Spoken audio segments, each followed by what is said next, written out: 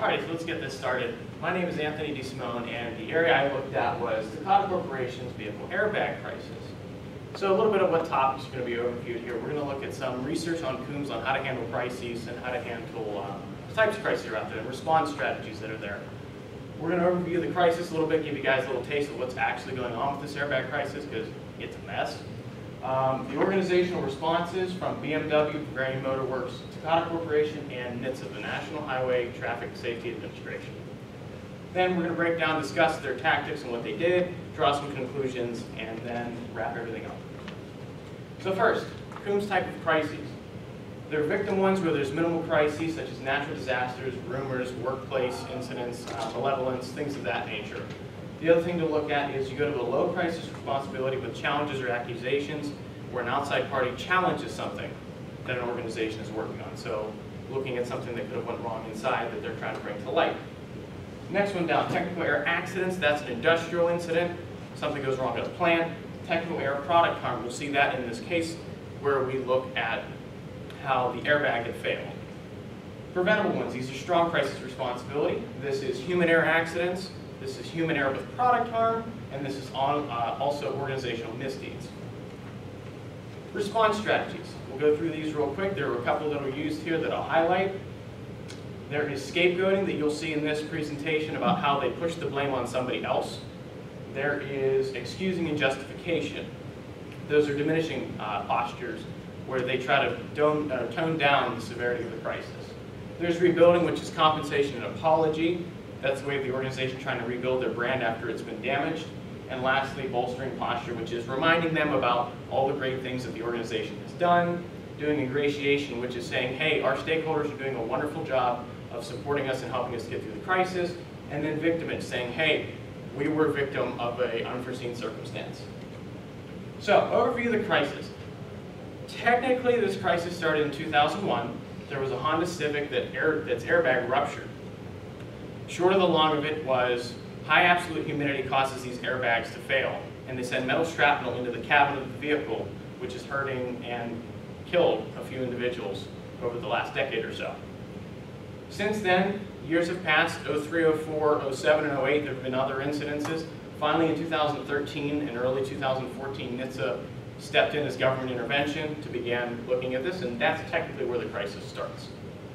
Started with 7 million recalls from a handful of manufacturers. Didn't seem like that big a deal. We fast forward to 2016, we're now up to 34 million vehicles recalled. There's 22 vehicle manufacturers. This has become a mess, in all honesty. To date, just under 8 million have been repaired, so it's a slow and painstaking process, but they are making progress on it. And currently there have been reported of 7 deaths and over 100 injuries as a result of this crisis with the airbag failure.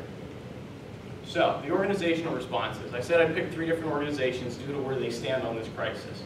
First and foremost is BMW.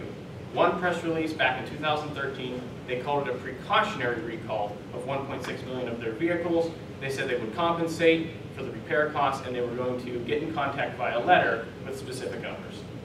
Other than that, BMW has done nothing. They have no other press releases, no social media acknowledgement. It's almost as business as usual. They want to basically, and we'll talk about this in the discussion section, they're kind of just trying to breeze by the crisis. And there's a reason for that. Next would be Takata's response. They're the ones that produce the airbags. They're getting the most flack right now. They've had 7 press releases since the crisis broke out, stuff as message from the chairman, an open letter to the U.S. market asking for their forgiveness and apology for the crisis this has caused. They're taking the apologetic side. They're compensating and saying they're going to work with everybody. They're being apologetic about it, being sorry. They're apologizing to both the industry and the consumer, as both parties have been affected. And as I said, they've accepted responsibility, they're committed to the resolution, and they are working with NHTSA to get this sorted out. From NHTSA's perspective now, NHTSA 2 press releases, generic press releases saying this is what's going on, the who, what, where, when, why, and how. What's in their press releases, very generic stuff. We get down to consent orders, which is basically telling Takata, sign off on these documents, this is everything we're going to be doing in the organization, and these were made public, so this is very transparent. They're letting us see what they're doing. From there, they have preservation orders saying, hold on to all the airbags, we have to test them and find out was this actually your crisis or not. From there, they then found out it was Takata's issue and their crisis. They've now fined them $200 million in terms of damages and all that will be paid to the U.S. federal government. From there, they created a website because there's the other aspect. There's the industry that they have to put a standpoint down on, but they also have to get in contact with the consumer. A full-fledged website has the who, what, where, when, why, and how to take care of your car. It's got recall list YouTube videos showing what happens when the airbags fail. Very transparent, they're very open about it. So, and this recall is still in progress. So it's keeping people up to date about it. So looking at BMW, their response tactic was they saw this as a low responsibility. They're a victim in this crisis. They didn't cause the crisis, they bought the airbags from Takata Corporation, and that's how they ended up in this crisis. They did nothing wrong. They were just supplying a product for their vehicle. So they're going with victimage, scapegoating, which is jumping off and saying, hey, this is Takata's fault. We had nothing to do with this. We just bought the airbags. And lastly, compensation. They said they're going to pay for the damages because it was our car, and the idea of following their brand of the ultimate driving machine, they want to repair it.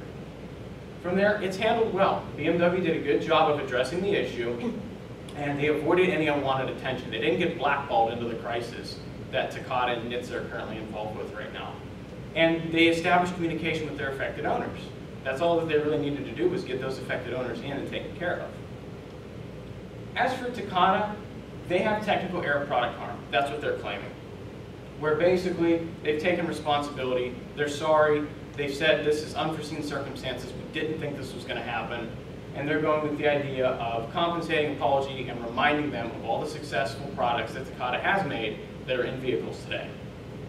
From there, it's handled well. It's brand management at this point. They're trying to save their brand and save their reputation, and that's why they're taking the apologetic side of it. They're working with everybody and being transparent, so overall, they're handling themselves quite well. Lastly, NHTSA. Their response, they said, this is something that should have been preventable. They're being very harsh on Takata right now, saying this, you guys should have prevented this. You should have known better. They're saying the government and the people are a victim of this crisis. They're scapegoating off of Takata, and they're reminding people that airbags are an important product. From there, their response could have been better. It takes 13 years for them to acknowledge this is a crisis. I understand one Honda Civic rupture is, in the grand scheme of things, not a major thing, but it should have been something they were looking into earlier, considering there were subsequent incidences in the following years. They are an authority figure and a guardian for the U.S. market right now. They're standing out there and saying the people can't speak up for themselves in this standpoint, we're doing it for them. And lastly, they're being transparent and becoming the go-to source so people know everything about this crisis that they need to know and where to go to get their vehicle taken care of. Because it's a serious crisis. Driving down the road, you're afraid to get into an accident, not because of the accident, but because of the fact that the shrapnel that comes out of the airbag can kill you. So this is a very serious crisis. But I want to posit a theory here. This is a full circle cause and effect crisis, and this is the main point here. Going back to 1991, there was an act passed by NHTSA and the U.S. government that basically said any car by 1998 had to have an airbag in it. So what this did is the effect of the Takata crisis, in my theory. When we look over to the right side of the screen, this is how I see it playing out. The first step was the Intermodal Act was passed. This caused a demand spike in the amount of airbags that were needed, because beforehand they were only in luxury vehicles, because they were considered a luxury at the time. So now there's a demand spike. Not many players in the market can meet the supply. Takata was one of them that had to. So now there's rush production, there's less time for testing, which means they put a product out there before it was fully tested. And that's what ended up leading to the crisis, as the product in turn failed before they could see that there was a failure with high absolute humidity. Because this was something where a car sits out in high absolute humidity for years down in South Florida area, in those regions where humidity is always 100%, which wears down the airbag. So this is something that would have required years of testing, but due to government intervention, this is what caused this crisis. And it's such a beautiful way to play it out because the government is taking no responsibility for it.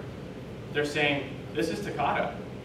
This is all Takata's fault. We had nothing to do with this. And it's great management by NHTSA because they've done a perfect job of covering up anything that they had to do with this crisis. And everybody's just seeing them as the figure that's stepping in to help instead of someone that actually caused it. So that's my theory on this. But to wrap this up, in general, major crisis right now, being handled well, but it's slow due to the fact of trying to track vehicles. That's the slowdown here. On terms of responses, everybody handled themselves well. There's a variety here. You see victims, and you see other people involved here, and you see brand management. And it's still developing, so. But that's not the only crisis today. We're going to see Volkswagen in a little bit from Annie. Any questions?